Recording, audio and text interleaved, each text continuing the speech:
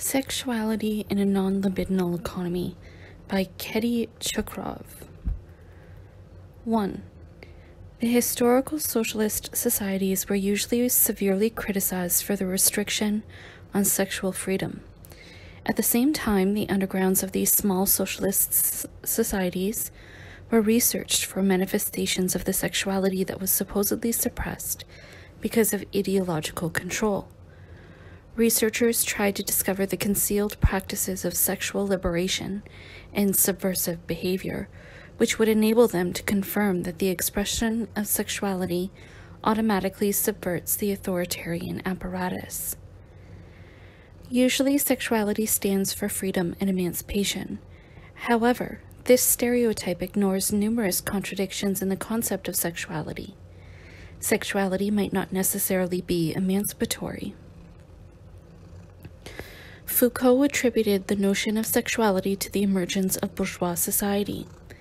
He located the origin of sexuality in the discourses that regulated health, clinical deviation, and medical care in post-disciplinary societies. In the section called Scientia Sexualis in the first volume of the History of Sexuality, Foucault examines a very important stage in the history of Western European culture and science, when sexuality replaced the culture of amour and eros. Sexuality didn't so much bring with it bodily freedom from restrictions. Rather, it introduced a language of scientific, juridical, medical, and psychical description, a language where perversion, punishment, analysis, knowledge, and pleasure are intertwined. The same language that maps and controls sexuality generates its seductive and subversive power. Thus, the superseding of eros by individual sexuality goes hand in hand with the birth of bourgeois society. The aristocratic poetics of amorous sentiment were replaced by analytical stratification and the control of health, pleasure, and disease. If we are now to turn to Deleuze's treatment of the unconscious, we see that according to him, the unconscious is devoid of any psychoanalytical background and is dissipated on the surfaces of the social. The productive force of the unconscious is divorced from personal pleasure, but still resides in the realm of desire and its libidinality. The dimension of the libidinality of desire is ambivalent. It is far from being exclusively emancipatory. Desire stands for emancipation, but it is also permeated by the libidinal economy. What does this mean? Jean-François Lyotard's research on libidinal economy can be of help here. Lyotard exposes the libidinal complements to monetary exchange and the economy. The capitalist economy is a total externality, but our critique of it doesn't situate us beyond its externality, because our impulses and desires are unconsciously inscribed in the production of this alienated externality. We might think that we can resist the logic of capitalist production, but our libidinal pulsions happen to be in tune with this economy. We are unconsciously invested in it, and this is manifest in various forms of our behavior, labor, leisure, communication, exchange, and production. The macabre dimension of this agreement is that, according to Lyotard, the critique of capitalism itself is not at all free from the pulsions and desires that produce the capitalist condition.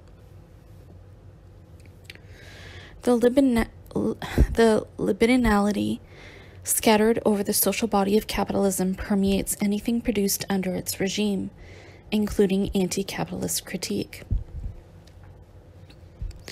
One can decipher to what extent capitalism is part and parcel of life by looking at the way jouissance and phantasms circulate within the framework of production and exchange.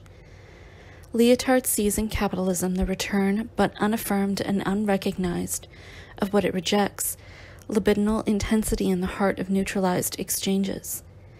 The nature of spending money, of exchange and production, reveals the way libido works. But it also confirms that capitalism is libidinally desired, even if it might be theoretically and conceptually denounced. According to Lyotard, what we regard as creative intensity or subversive desire ultimately becomes currency in exchange. It's not that we necessarily desire commerce. Rather, we need the surplus attraction or estrangement that accompanies material culture and artistic production. Desire constructed via surplus is intertwined with surplus value, and hence with an economy molded via surpluses of various kinds: phantasmatic, sexual, libidinal, financial. That makes capitalism's power stronger, but also reveals that jouissance, enjoyment, is not necessarily liberatory. Quite the opposite, it resides within the logic that seems to be contrary to it. Individually experienced pleasure or pulsion may be inseparable from the desire for power and domination. Although he mainly discusses capitalist production, Lyotard nevertheless extends this libidinal logic to any society, even to the symbolic order: religious acts, martyrology, and sacrifice. This means that even ostensibly non-libidinal acts, such as sacrificial deeds prompted by ethical or political convictions, can be approached from the point of view of libidinal drives and can be interpreted as transgressive realizations of enjoyment. Such a totalizing attitude towards the instinctive and affective was also characteristic of Deleuze and Foucault. Although these authors uncovered the ambivalent character of the unconscious and sexuality, they nevertheless reserved a subversive, emancipatory role for them. The components of capitalism were simultaneously its oblique subverters. To deprive the economy of its libidinal resource would imply the termination and castration of desire altogether. Getting rid of the vicious part of libidinality would also get rid of its potential for creative fervor, since in a libidinal economy, creativity can only develop parallel to libidinal drives. Thus, capitalist alienation is fiercely criticized, but it nevertheless remains unconsciously seductive to its critics. 2. But what if the society rids itself of the tempting form of a commodity of surplus value and grounds economy on competition in production and distribution according to the necessities constructed by delibidinized habits of consuming? In the work of Soviet Marxist philosophers and psychologists, especially Lev Vygotsky, one comes across an unconcealed mistrust of the role of the unconscious, mistrust of the idea that there might be a dichotomy between the unconscious and conscious regimes.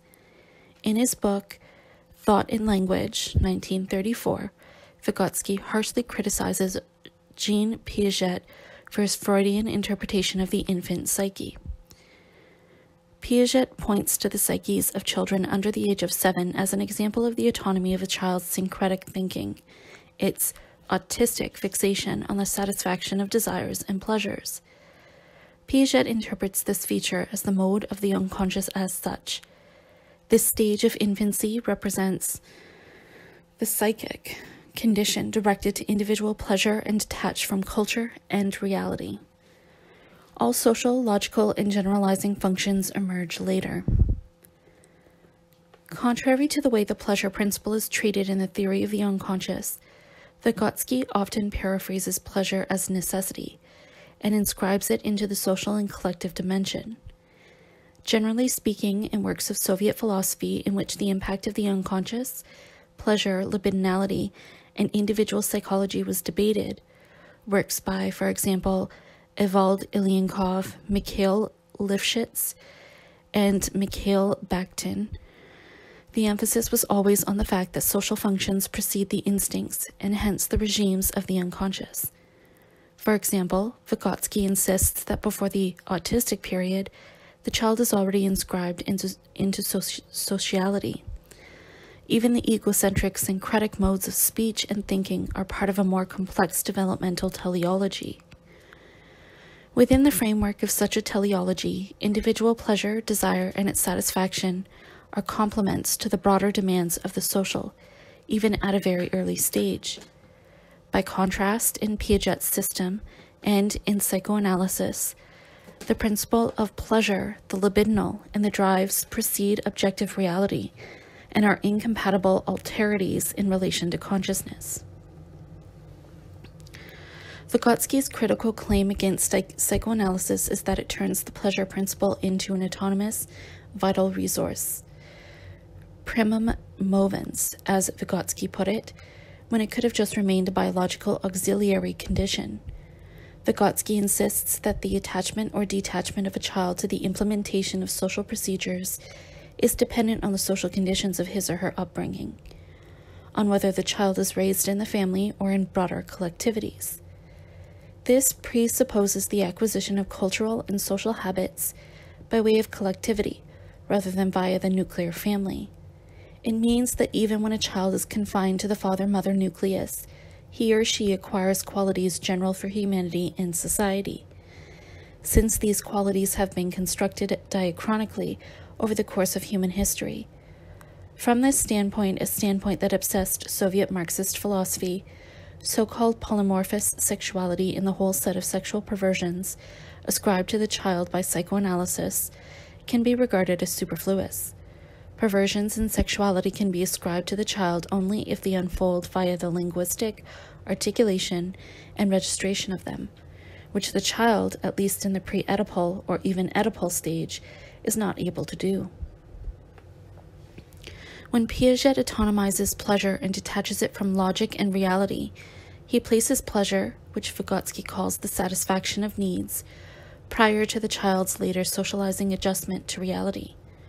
By contrast, Vygotsky insists that the satisfaction of needs, which Piaget calls the regime of pleasure, cannot be divorced from the social adaptation to reality. According to Vygotsky, pleasure is not just about receiving pleasure. Rather, it is inserted into a more complex teleological set of references to reality. This logic is diametrically opposed to the logic of libidinal economy that characterizes capitalist society. Socialist reality is already de-libidinized, which does not at all mean that it is de-eroticized. Desire and pleasure can only be understood as necessities to be implemented. The gap between the need for pleasure and the necessity for common value or values is minimized. A society in which production tries to attain the conditions of use value rids itself of the surplus economy, both in desire as well as in consuming and communication. However, the rejection of surplus doesn't at all imply the termination of the extreme, the intense, and the excessive. On the contrary, excessive action is manifested elsewhere, in labor, ethical deeds, social responsibility, art, and culture.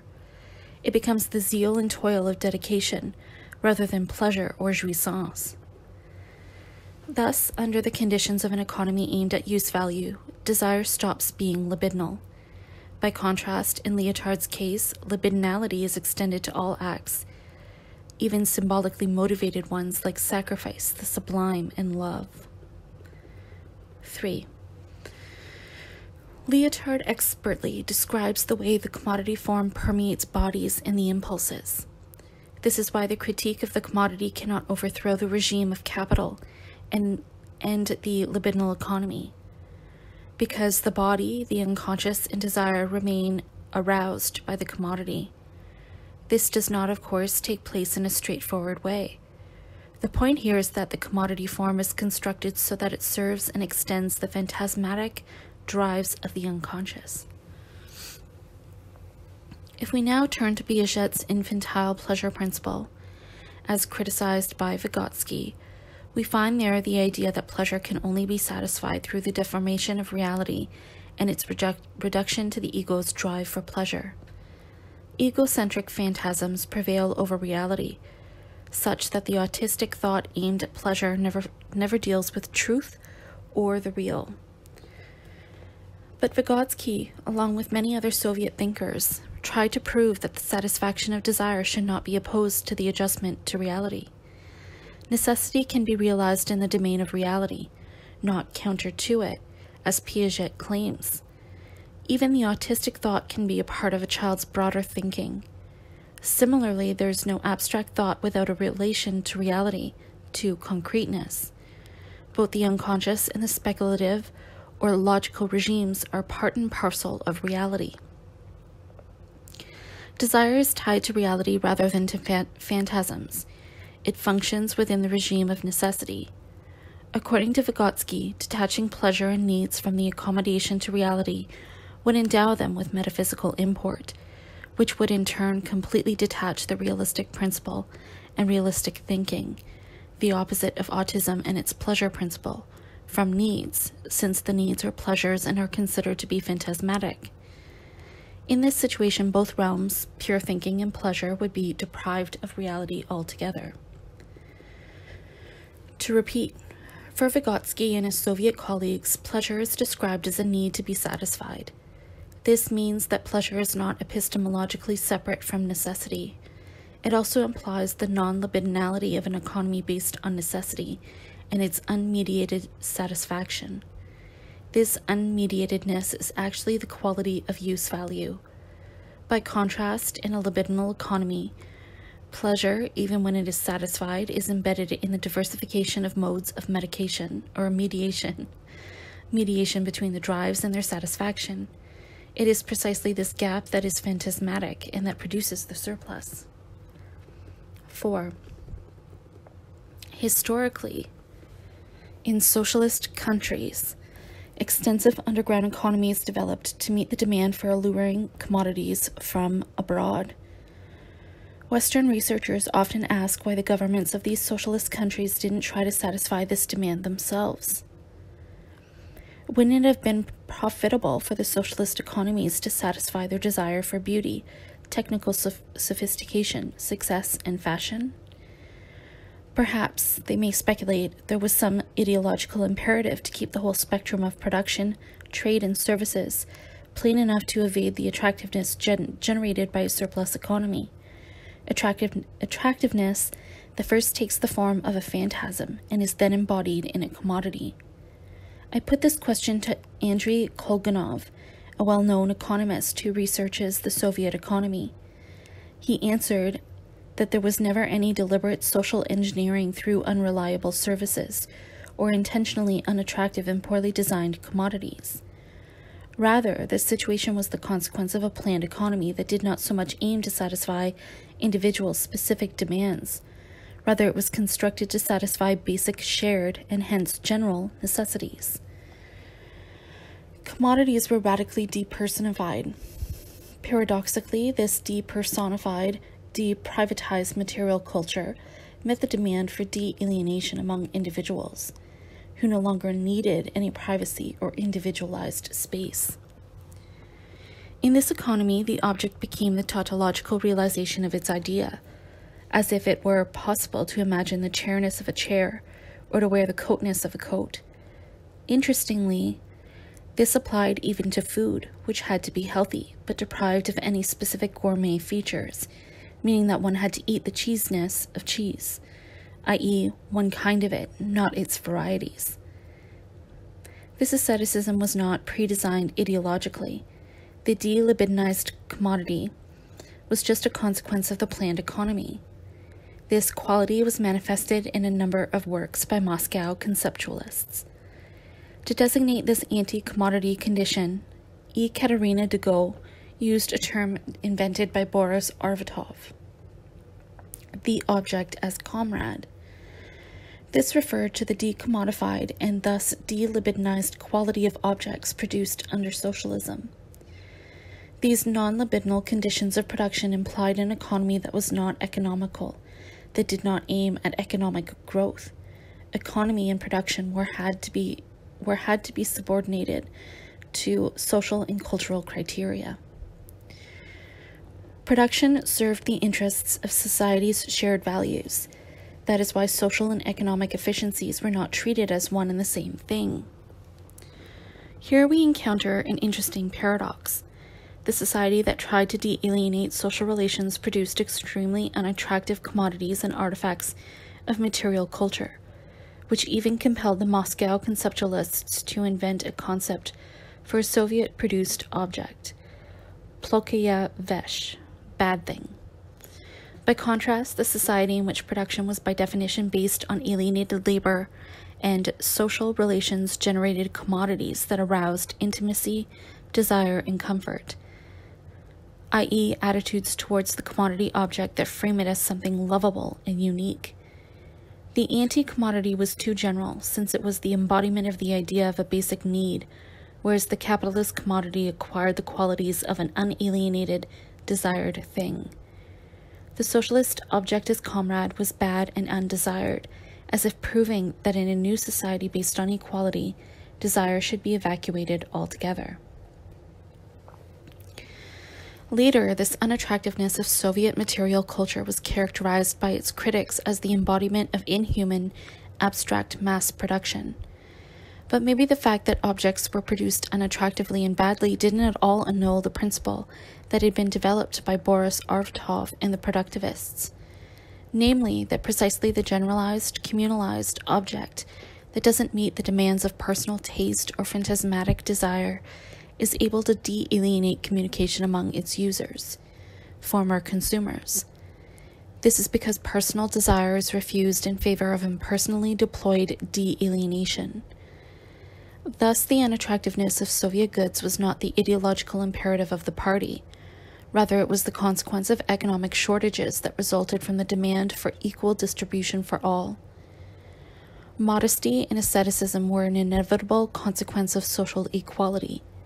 By contrast, under capitalism and its forms of sexualization, the unconscious Oedipal sexuality of the family is guaranteed by nice things, commodities of quality, which shape personal imaginaries. Without the fetishism of commodities, it would be impossible to design any constructs or languages of sexuality. This is one of the important issues ignored by Freud. To repeat, according to a widely held belief, sexuality during historical socialism was suppressed by authoritarian restrictions on various freedoms. But the argument goes, since sexuality is the epitome of liberation, and since sexuality can never be absent from any society, sexuality is always at least latently embedded in any society as the potential for freedom. Freedom from prejudices, power, control, and so forth. However, judging by statistical data, the rate of sexual intercourse under socialism may have been even higher than under capitalism. But when we identify sexuality with freedom on the one hand and with sexual intercourse on the other, one thing is overlooked. Sexuality is not the same as statistics about sexual relations. If we accept this, then ignoring sexuality does not mean the end of sex. Libidinal drive, pleasure, and sexuality are not directly connected to the practice of genital sexuality. Aaron Schuster, in his foreword to Andrei Platonov's pamphlet Anti-Sexist, emphasizes this feature, namely the incongruence between genital sexuality and the libidinal drives as theorized in Freud's interpretation of the libido. Schuster first comments on Stanislav Lem's novel Sexplosion, in which the extinction of genital function due to the drug no sex only shifts desire into the oral drive, i.e. perversion. Then he quotes Freud from Civilization and its Discontents. Sometimes one seems to perceive that it is not only the pressure of civilization, but something in the nature of the function, of libido itself, which denies us full satisfaction and urges us along other paths.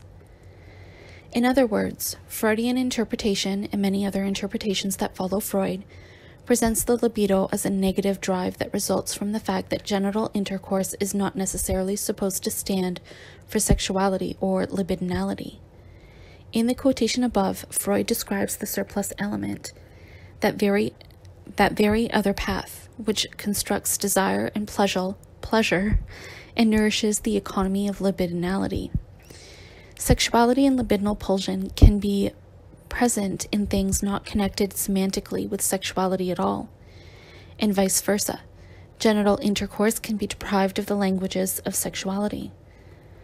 5.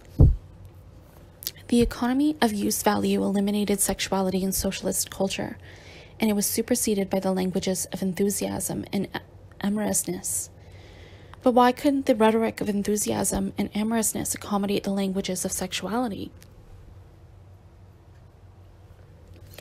We know from Foucault that the languages of sexuality are generated to control sexual life, and that together with the clinical function, they turn sexuality into surplus pleasure.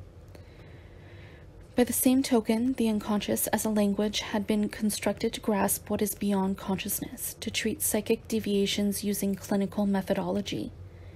However, over the course of the history of psychoanalytic and post-psychoanalytic thought, what used to be the symptoms of a disease in the realm of the unconscious became the vocabulary for creative, non-rational, and hence liberating forms of behavior, production, and communication. The Soviet mistrust of the unconscious was never a mistrust of its clinical, therapeutic, and research function. Rather, it was mistrust of a certain dominant ideology of the unconscious, in which all drives are reduced to suppressed enjoyment, acquire the status of an a priori principle, and thereby take on emancipatory potentialities.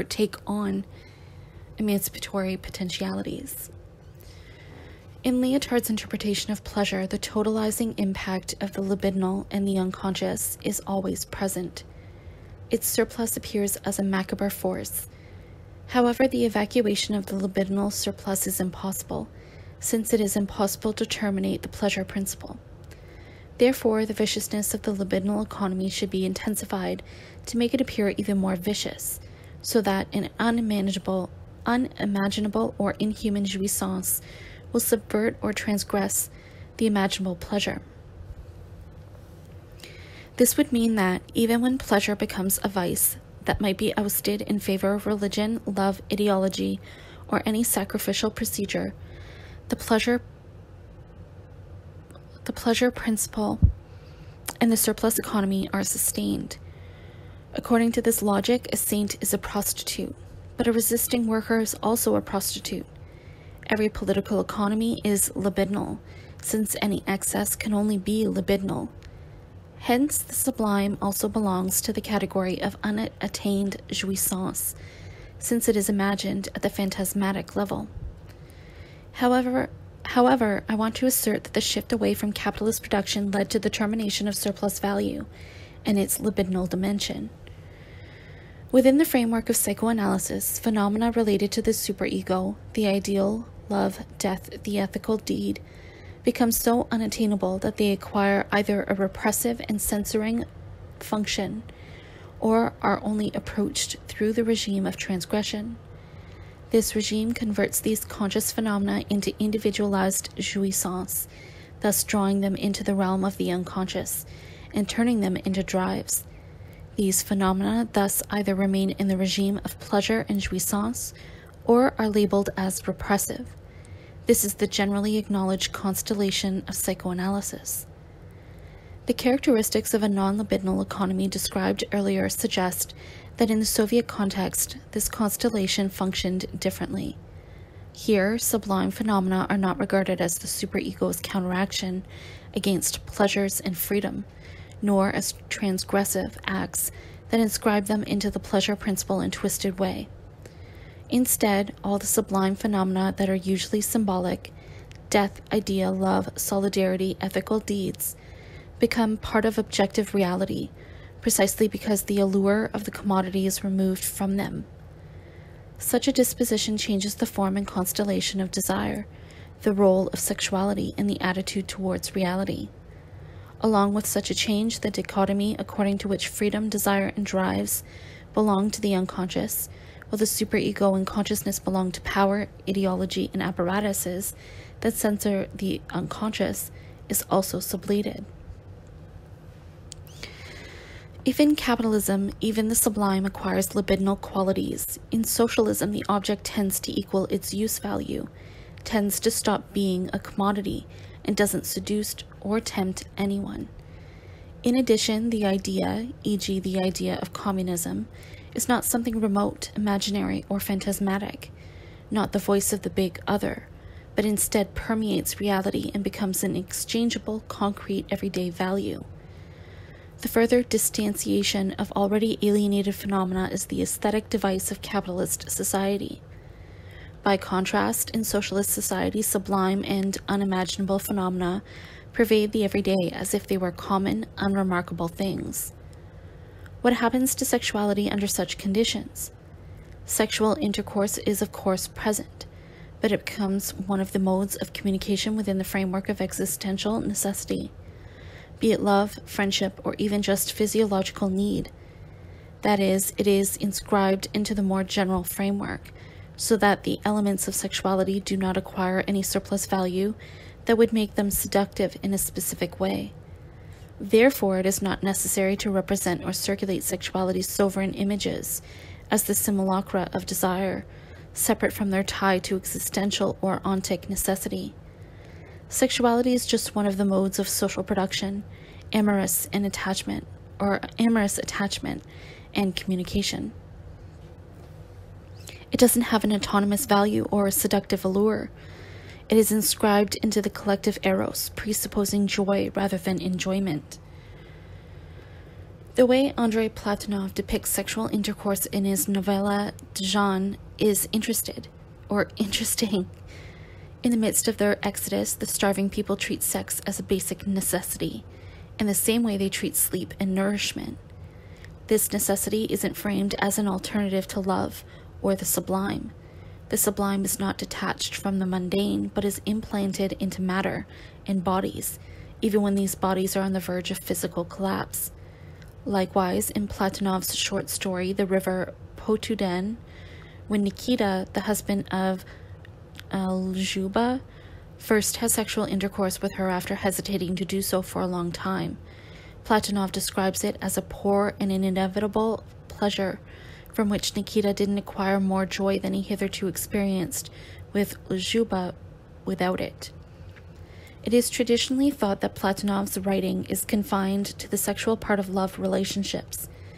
He is often juxtaposed with Alexandra Kollontais' anti-Puritanic standpoint.